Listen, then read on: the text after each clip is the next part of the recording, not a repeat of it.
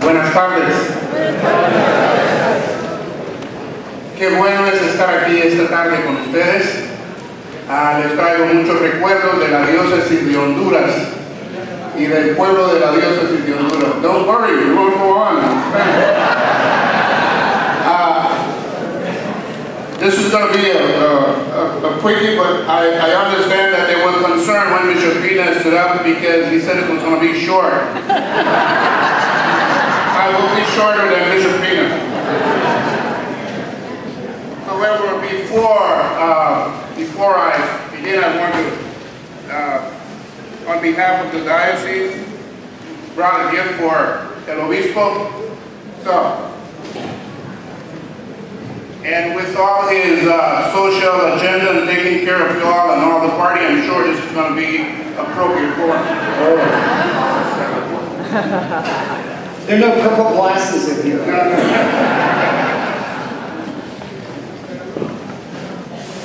Oh, we will use this. Thank you very much. That's really lovely. It's precious Honduran wood, and it's a gift from the staff and members of the clergy of the Diocese of Honduras. It gives me great pleasure to be here with you again. Remember that I was here last year, and we have shared with you the ins and outs of the Diocese of Honduras. Bishop Pina shared with you about the history of the coming about of the diocese. And in my last appearance with you, I told you that we in the Diocese of Honduras has a new process. But this new process came about sometime. And as we speak of being what God has done for us in our lives, God has really blessed and called and sent. I, as the bishop of the diocese, when I was consecrated 11 years ago, took a verse of scripture as my verse of execution. And I've tried living into that verse of execution, plus others, but it's Micah chapter 6, verse 8, which says, oh man, this is what God expects of you, that you do justice, love mercy, and walk humbly with your God. And to do justice in a situation, Bishop Pina told you that the church in Honduras has been around for over 150 years. But it has been 150 years of dependency. And in order to do justice to that, I think we need to change the paradigm.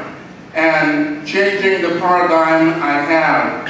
But to change that paradigm has become the Goliath of my episcopate. And one of the things I found out is I won't, as David did, I won't be able to do it with the first stone.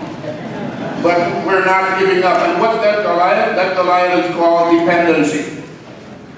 150 years of dependency. And I am determined, with God's help and with a little help from our friends, to walk the Diocese of Honduras away from that legacy of dependency. It's not easy. It will take a lot of effort and a lot of wisdom. And I think I learned this from my mom. My mother was a very humble lady who never went beyond the 4th grade. But when I was growing up, she taught me well. And she said every day I had to repeat the 10 Commandments for her. And she said, just always remember the 10 Commandments. And I think I came from a family of 13 brothers and sisters. But I think I was the wisest one of them all.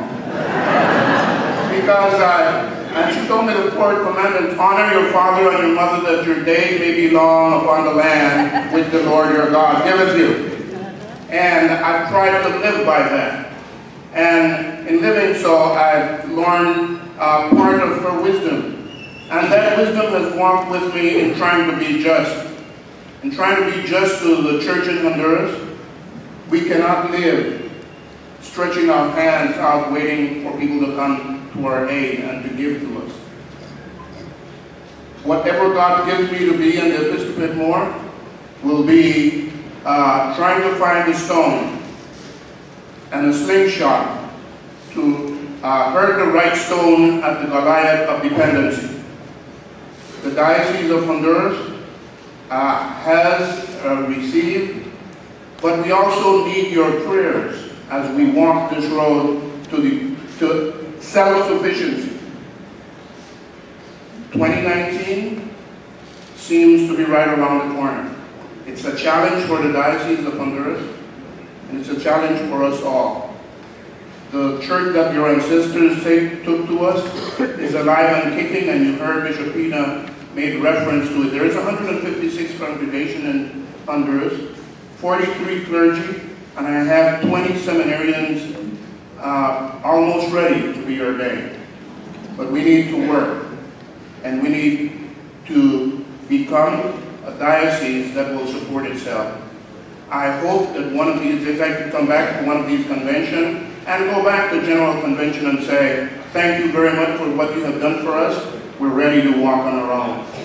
In the meantime, do remember us in your prayers, because it's not easy, and trying to change the mindset and the paradigm of the people and the clergy in the Diocese of Honduras is a major undertaking.